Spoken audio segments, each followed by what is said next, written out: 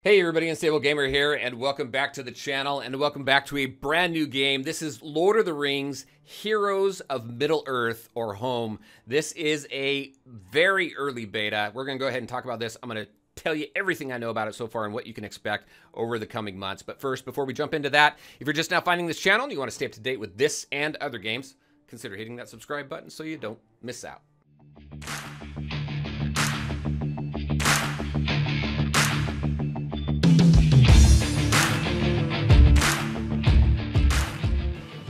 All right, and welcome back. So this could be a lengthy video, so let's just go ahead and jump right into it. This is Lord of the Rings, Heroes of Middle-earth. So what is it?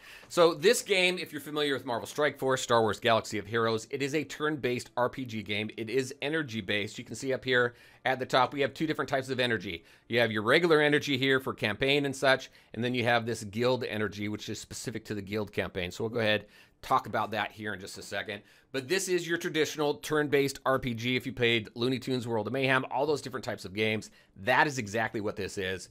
Let's go ahead and take a look at the characters really quick. When it comes to gearing up, it's the same thing you've seen in a lot of other games. Very similar. It just has a Lord of the Rings skin to it, right? So you're going to be collecting gear. As you collect gear, you're going to socket them, and then you're going to gear tier up. Right now you can see I'm at gear tier 4. You also have your skills. Now, one thing that this game does differently that I haven't really recognized in other games, I'll go ahead and scroll down so you can see some other heroes here as well. But the guild campaign, there's a specific guild campaign, and you're going to want to be part of an alliance in this game, because that's the only way to farm ability materials.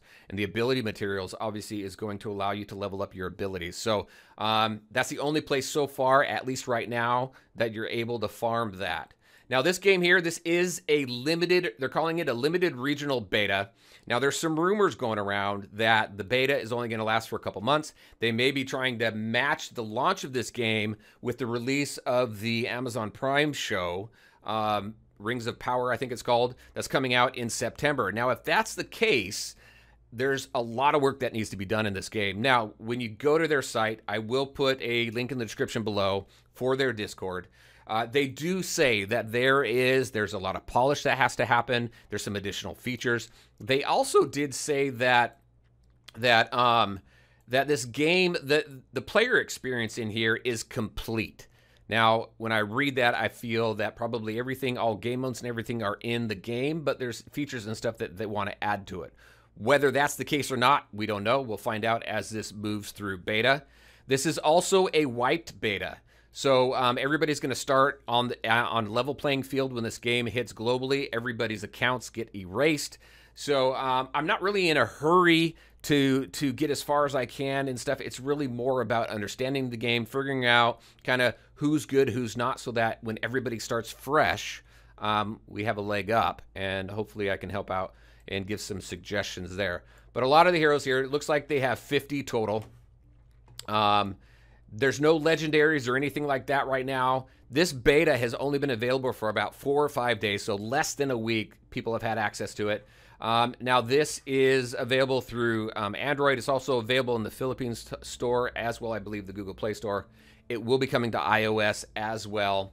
Let's go ahead and take a look at the game modes that we have here. Right now, we hit play, we go in, we have 2 campaigns. You have Light and Shadow. If I didn't mention it already, the developers behind Star Wars Galaxy of Heroes is who's putting this together. This is Capital Games. So you're probably going to see a lot of similarities and a lot of familiarity with what's going on here. So light and shadow campaigns, you have challenges as well. These challenges are specific to different days, which allows you to farm the different resources and things that you need to gear tier up and all that. You also have a character experience to level up your characters. You've got gold. Here's some ability. These are the ability materials I was talking about to level up your skills and stuff. So those are going to be specific to different days as well.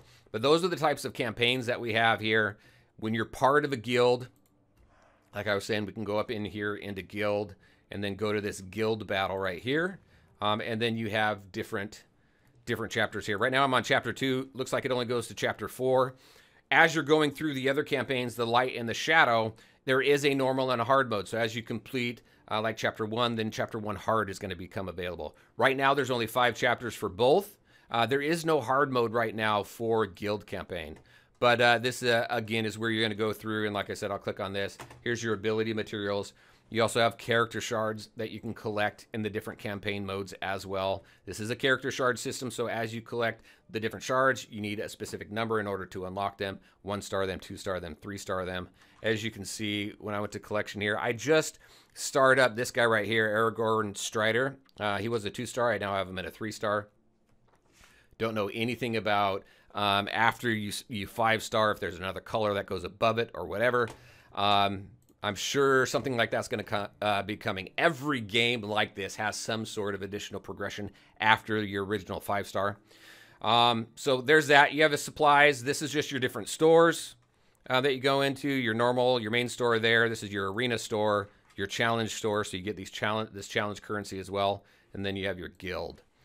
So you have that. You have arena. Arena, you go in, you do a battle, you wait 15 minutes, you can go back in. If you want to spend crystals, then you can go ahead and spend crystals and jump in there more. I don't know if there's a max here yet.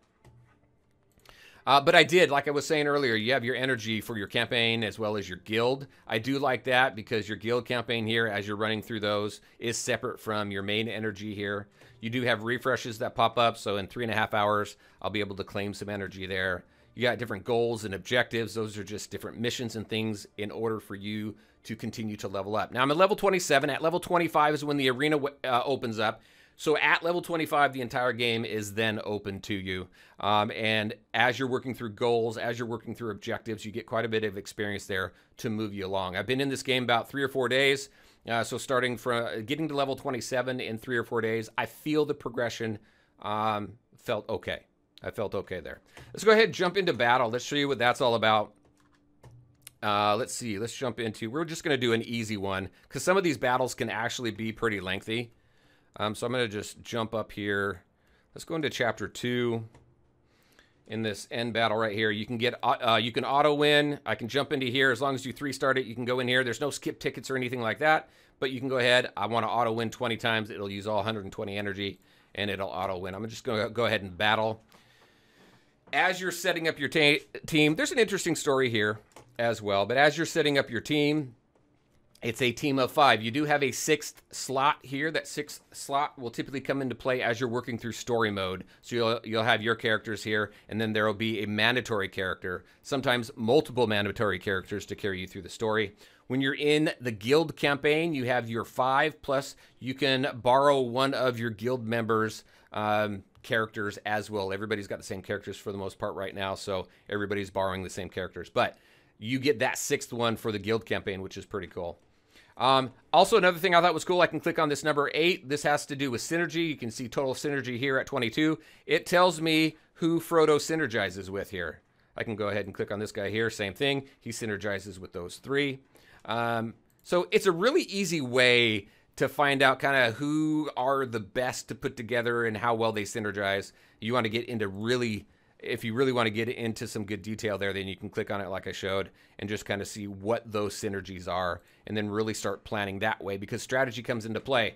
I'm going to show you between, there's some joint attacks that happen. So it's pretty cool to see that. I really like the animations. I had to do some tweaking in order to improve the graphics a little bit.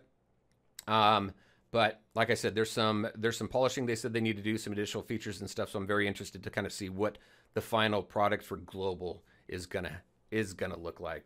So let's go ahead. We're gonna jump into this battle here. We'll show this just so you can see it. Those of you who play these types of games, it's the same type of gameplay.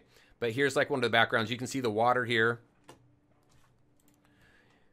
So can you imagine if they kind of beef this up a little bit, put a little more texture in here, brighten up colors or whatever, maybe even darken some colors, highlight some more of these cracks in the rocks and stuff. But I think this is going to look pretty cool. So here's my 5. You can actually turn the battlefield around if you want a little bit to get a different look. So you can go ahead and do that. I can click and hold, and it's going to bring up the whole list of abilities. So let's just go ahead and run through some of this.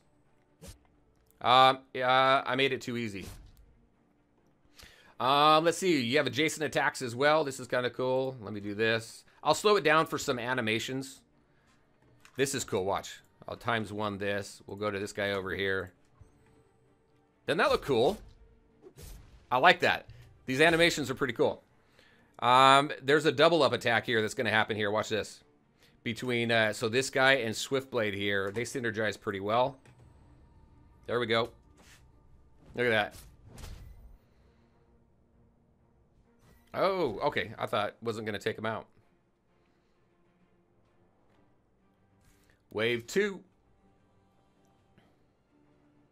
Look at this big guy over here. Skip that. His animation. Look at Frodo right here. I think it's cool. Watch this.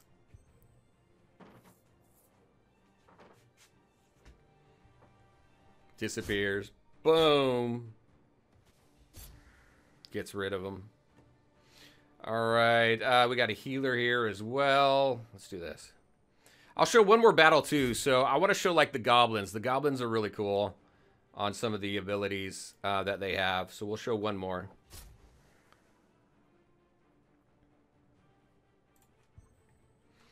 We'll go ahead and speed it up now though.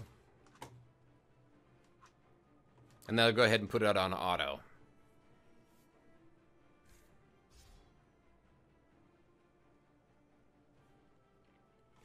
Get through that.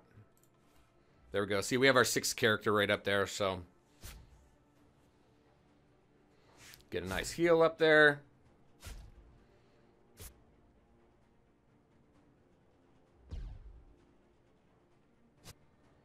And like I was saying, some of these battles can actually be pretty lengthy, especially when your power level is pretty even. There we go. We got a nice Fury. Fury increases your damage by 50%.